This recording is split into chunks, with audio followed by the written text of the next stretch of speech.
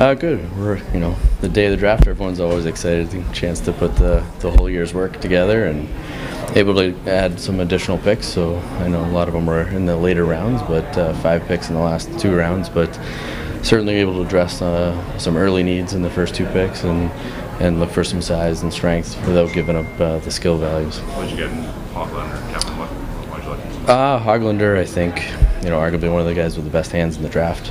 Creativity, determination, really quick. I know stature, maybe we give up a little bit in size, but he plays the right way, and things that we talk about even at the combine, and a player of his size, he sort of is good in the right areas. He's quick where he needs to be, good balance, strength, and like I said, creative mind and high offensive potential. Did you imagine Kevin was going to be available?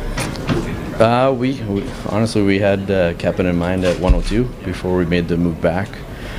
Sort of a risk averted, but a chance to add more value, and we waited it out. But he was someone we were targeting at that point, and excited about. 30 goals, high character, big body, wins a lot of battles, and a really determined kid. There seems to be a theme of high motor, high energy players. Is that something you guys targeted? Yes, absolutely. There was definitely a desire to get a little bigger, but not just bigger. We wanted to make sure we can, like I said, there's still player there and enough ability, but high motor for sure, work rates, just some more competitive nature to him. Like Jim's talked about a higher pace to play. Does that loop into that kind of balance that as well? Absolutely. And when we're talking 17, 18-year-old players, generally that motor, is gonna lead to more development. Guys that we think are coachable, that are determined to get there, that we're going to buy in and spend the time that they need to continue to improve. Even Hoglander, a smaller, shiftier player, doesn't seem to back down from anybody as well. No, he that too. He doesn't have any fear. He certainly plays where he needs to.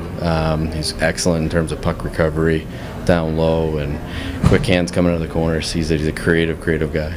Did you guys have him as a first-round pick on your list? We thought there was a really good chance that he'd be gone on Friday, and we certainly had to sweat it out a bit today.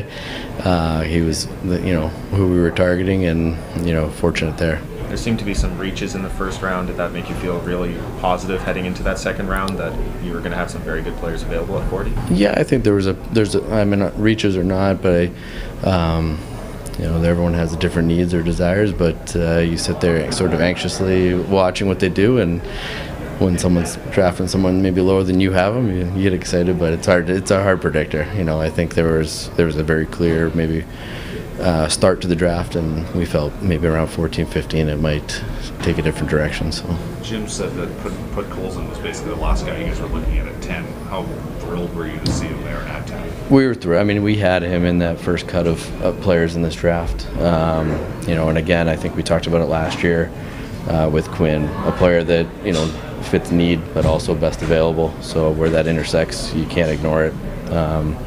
Too much player there in terms of compete, hockey sense, size, power, and things that we maybe don't have right now in our prospect pool. What can you say about adding goaltending depth to the Victors? Yeah, and he was a player that really showed well for us at the World Championships. Great length, power, elasticity, things that Dan Kluche and Ian Clark both like and feel are very developable. Very, very good qualities to develop with. And is Francis Perron something you kept an eye on at all in the organization?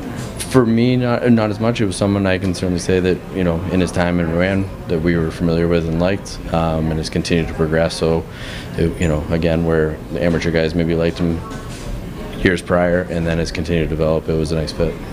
5 picks in the last 2 rounds. What were you sort of looking? I mean, it's a bit of a dart throw, right? Yeah, and for us there were different indicators. Arvid Kosmer, someone who certainly the numbers don't lie on, and had some injuries towards the end of the year, so his viewings maybe were down. But someone that plays in all situations, that sort of had highs and lows in his year this year, but we felt if he can get back to where he was maybe in November and earlier in the year, has a really good chance to continue on an upward trend. Some guys that just more or less that have time to develop, 2 college players that we are familiar with, that are continue to improve their games, go into schools that we're comfortable with. We like the development path. I was going to say, can you speak about McDonough a little bit of a late bloomer and then heading to Northeastern? How do you guys Absolutely. Aiden's he's someone that I've known from out east. He's got played at Thayer Academy, and then this year at Cedar Rapids and going Northeastern, which for most, I'm sure you guys are aware, that is the exact path that Adam Gaudet took. Not to compare the players, but it's a path that we're comfortable with.